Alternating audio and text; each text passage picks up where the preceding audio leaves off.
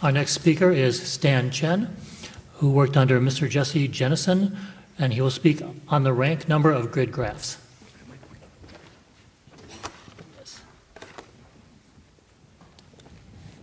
All right, so our object of interest in this study is what is called graph labeling.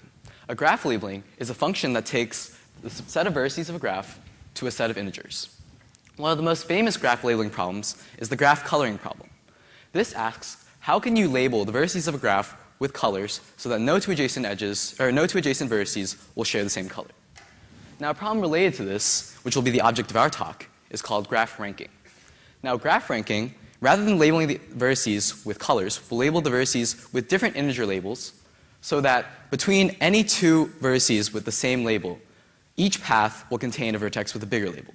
So, for example, if we take this 4x8 graph, you can see that if we connect any two vertices with the same label with any path, it will always contain a bigger number. This is called a graph ranking.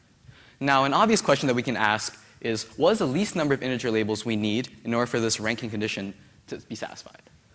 So it turns out that even for grid graphs, this problem is actually considerably hard. So previously, the rank number has been completely characterized for 1 by n, 2 by n, and 3 by n grid graphs. The logic for a 1 by n grid graph is relatively simple. We have one biggest label, which obviously is going to be unique. So let's put it optimally in the center. What happens when we cut out that middle vertex? Then we end up with two grid graphs with the following dimensions. So that gives us our recursive term, and then we have the 1 that represents the high number. The logic for a 2 by n grid graph is relatively similar. Again, we have these two high vertices in the middle that once we cut out, we're left with a subgraph of the following dimensions. And you can see that it's essentially a 2 by a certain number of columns grid, except you're left with this appendage that is still relatively easy to work with. It gets significantly harder, however, as you progress in terms of the number of rows. For a 3 by n, once you cut out these middle vertices, you're actually left with this L-shaped configuration that turns out to be much harder to deal with. But in the end, the rank number has been found to still conform to this pattern of 3 more than the recursive term, with a few exceptions, in which case it's actually 4 more.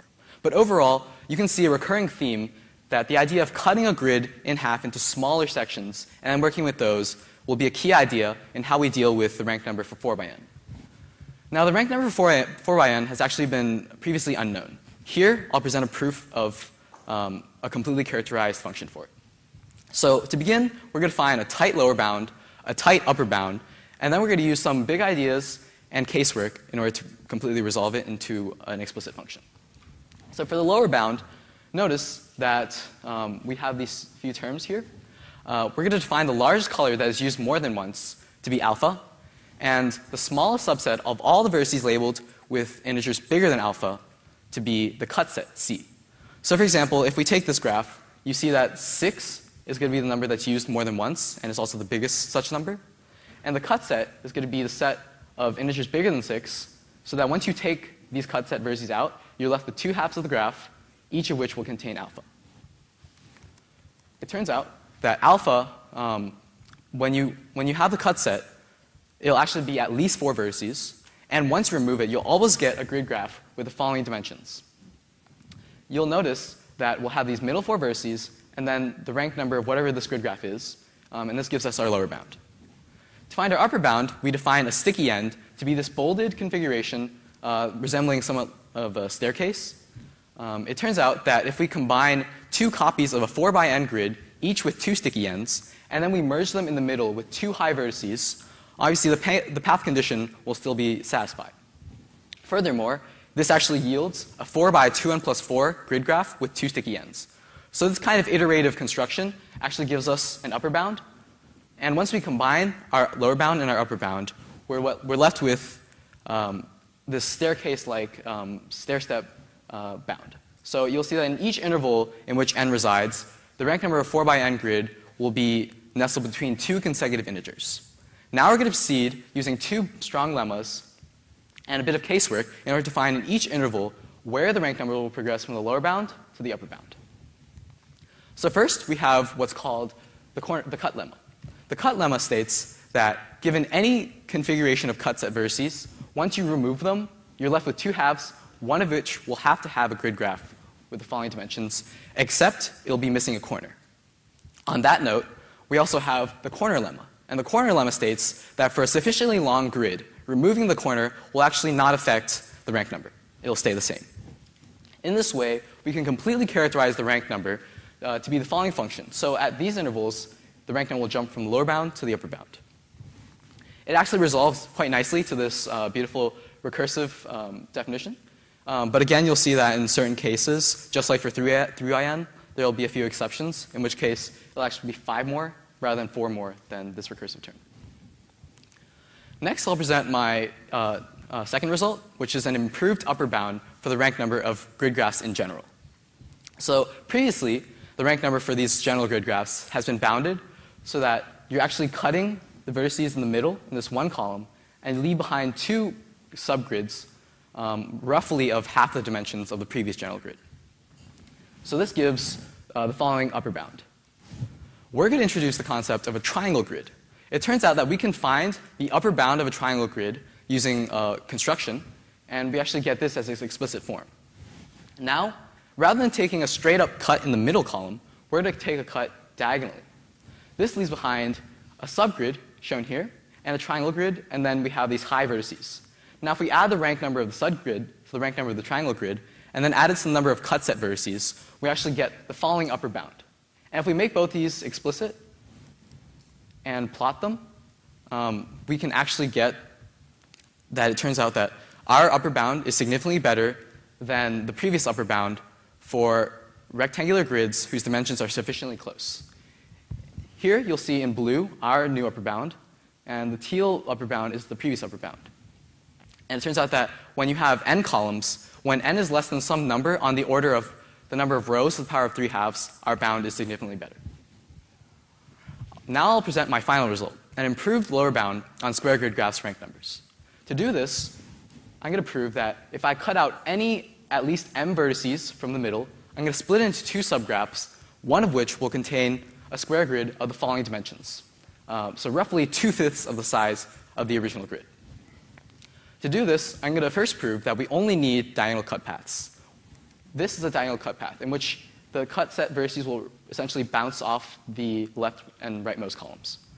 Turns out that if you have any deviation from this cut path, it's not going to be optimal because the subgraph induced will actually contain the vertices shown bolded here that are induced by a diagonal cut path. So the diagonal cut path is optimal. Next, I'm going to show the set of subgrids that are guaranteed to exist for a diagonal cut path. Indeed, once you cut off the middle columns, you're going to split into 2 halves, one of which will be this grid. Also, you'll have a subgrid that's nestled between the 2 endpoints of the cut path. You're going to have, once you extend the rightmost column by 1 unit, you see it's still going to be nestled between the cut path. And we can apply this extension until we reach here. And this gives us an entire family of subgrids, which I am able to prove with a bit of algebra will actually contain the recursive term, the 2/5 of the square that we're looking for. Next, what happens if we have more than m vertices in the cut set? Well, if that's the case, I'm going to show that anything that you can do with more than m vertices, you can do with only m vertices. So m vertices will still be optimal. I can show that any cut set, I only need to consider when the cut neighbors are actually in different columns. Using this logic, I'm able to prove that if you add d extra vertices to the cut set, then you're going to actually remove at most d vertices from each subgrid that is guaranteed to exist. So I'll just illustrate this with an example. So let's start with our diagonal cut path, and let's deform it by adding 3 extra vertices. I'm going to show that each subgrid induced by this diagonal cut path will be missing at most 3 vertices when you cut out this deformed cut path. So I will highlight all the vertices that are missing in red. You can see here that as you move forward, in each row you're going to lose 1 vertex, but in each new column you're going to gain 1. So if we keep extending this, your net change is going to be 1. It's going to be at most 3. So ultimately, we've proven that if we rewrite our lower bound explicitly, we get the following linear function. Notice here, this is the current upper bound, and the previous lower bound for square grids was logarithmic. This is our new lower bound. It turns out that a corollary of this is that because triangle grids will contain squares roughly of this size, we can actually bound the triangle grid rank number to above a linear function as well, which is significantly better than the old lower bound. So in conclusion, we found the exact rank number value for 4x(n) grids. We've improved the upper bound for general grids, and we've improved the lower bound for both square grid graphs and triangle grid graphs. This has applications in finding minimal separators of graphs, which can be applied to VLSI circuit layouts and a variety of parallel algorithms. So in conclusion, I'd like to thank my mentor, Jesse Geneson. I'd like to thank CEE, RSI, and MIT for giving me this amazing opportunity to do research. Dr. Jake Wildstrom for his excellent tutorship. Dr. Tanya Kavanova for allowing me to see the bigger picture while working on my project. Professor Jerison and the MIT Math Department for putting this all together. Dr. Kartik Venkatram for showing me a really neat expression for the rank number for 4x(n) grid graphs. Brian, Martin, Randy, Akil, and Jody for editing my paper and helping me on presentation. And my sponsors, Akamai Technologies and the Hipson family, and everyone here for listening to my presentation. Thank you. Repeat the question after that. Are there any questions now? Mr. Kent? There's a duality between vertices and edges. You can invert them and express them. Have you taken a look at what do your methods look like under that, and gained any insights from that? Okay, so the question was, can you extend this vertex ranking problem to edges? Well, it turns out actually that it was originally motivated by the edge ranking problem, not the vertex ranking problem. But obviously, because any graph in which you're doing an edge ranking corresponds to the line graph for vertex ranking, it's essentially similar. We can just map them. But edge ranking was originally inspired by the fact that, like I said, there are a variety of parallel algorithms that this project applies to. So let's say you want to schedule an assembly of some complex product in an industrial system. So we can actually represent that product as a graph, where edges will represent connections where you want to put together two parts. Well, it turns out that if we label the edges so we have an edge ranking, then the label of each edge will represent the step at which you're going to join that edge. So in this way, if we find the edge rank number, then we can actually find the least number of steps we need to construct a product in parallel. Professor Kishore? I wonder if you can explain the construction for the triangular graphs, or at least give us some hint for why it's much easier to solve the triangular compared to the triangular graph. Okay, so the question was, why is the triangular lower bound so much easier to find than the general grid? So it turns out that when you have a triangle grid, you know that you're always going to have this central grid that's like the base of the triangle. Because this base is a subgraph of the triangle, then once we find a lower bound for this, then we have a lower bound for this. And we can just plug in, because we know based on the dimensions of the triangle that this is going to be roughly on the order of half of the triangle's dimensions. We can just plug that into this equation in order to get this equation. Professor Fox?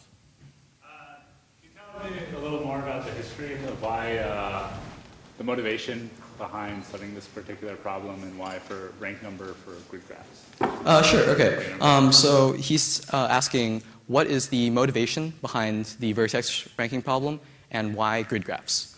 So originally, like I said, this has applications in VLSI circuits. What a VLSI circuit is, it's like a chip with a lot of layers and a large number of transistors and wires. So we're just going to represent that as vertices for the transistors and edges for the wires.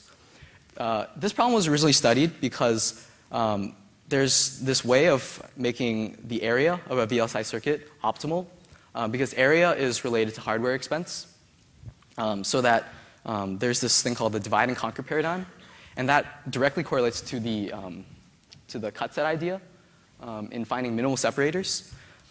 It turns out that if you have a VLSI design with n vertices, then you're always going to have a separator of at most square root of n vertices, so that you'll split it right in half. Well, in this case, the hard part is actually finding what that separator is. So that concept of having these big numbers to separate the graph really motivated the vertex ranking problem. And you also asked why square grids. Well, it turns out that it's very easy actually to make, it's very intuitive to design a VLSI circuit layout in terms of a square. Furthermore, you can see that for a square, we've shown that an optimal cut set will be of m vertices. Well, the square has m squared vertices. So again, that shows that the cut set is actually optimal because we know if you have n vertices in a graph, the square root of n vertices will be the optimal cut set. Dr. Baganoff? So you have a lot of results here. Can you explain for one or two of them methods that you tried to produce your result, your proof, that didn't work? Okay. Well, one of the harder parts, Okay, so the question was, what methods did I attempt that did not work? Well, it turns out that this idea of a corner lemma, of removing vertices, removing corners from a grid graph will preserve the rank number. It's actually intuitively obvious, but it was extraordinarily hard to prove, and it turned out that for small cases of graphs, it actually didn't work. So the basic idea behind this is that if you're going to have a graph missing a corner that has the same rank number, that means that you can color the vertices of that graph with the corner so that the biggest number is going to be in that corner. So once you take it off, we're just pretty much ignoring it. It turns out that for smaller grids, however, the cut set will actually contain a vertex in the corner. So this corner lemma actually doesn't hold because one of the high vertices is going to be in the corner. So in order to resolve that, I actually had to construct ways of making big grids out of small grids that didn't necessarily use the corner lemma. Dr. Stepansky? So you mentioned this corner lemma was that if you removed a vertex and a corner, that the rank was still going to be the same. Do you have any idea of what would happen if you just removed arbitrary vertices? Is there any pattern to what happens in those situations? Sure. Okay, so the question was, what happens when you remove any vertex from the grid graph? Well, it turns out that the rank number, although it's pretty hard to find, it has this monotonicity property, so that if you remove any vertex, the rank number is obviously going to drop by at most 1. Because obviously, if you have a ranking, let's just make that one vertex you're going to remove be the highest number. Once you remove that highest number, everything else could be at most 1 less than that high number. So we know that the new rank number is going to be bounded below by just 1 less.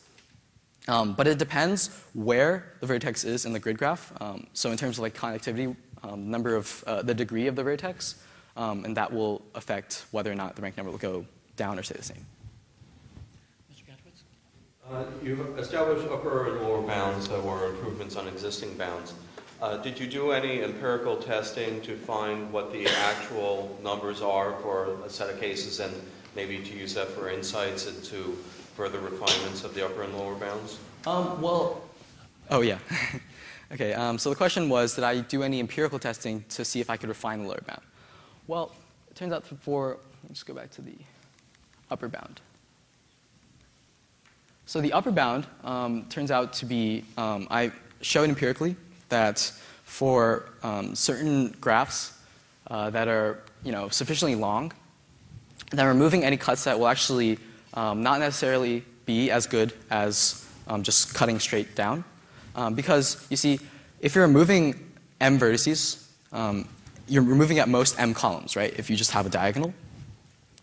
In the end, if you have a very long grid, it turns out that removing m vertices in each iteration isn't going to be as good as removing 1. So I actually found this bound to be the set of numbers for n, so that an m by n grid is bounded better using our bound. So that's the empirical part. Are there any other questions from our judges? Let's thank Stan.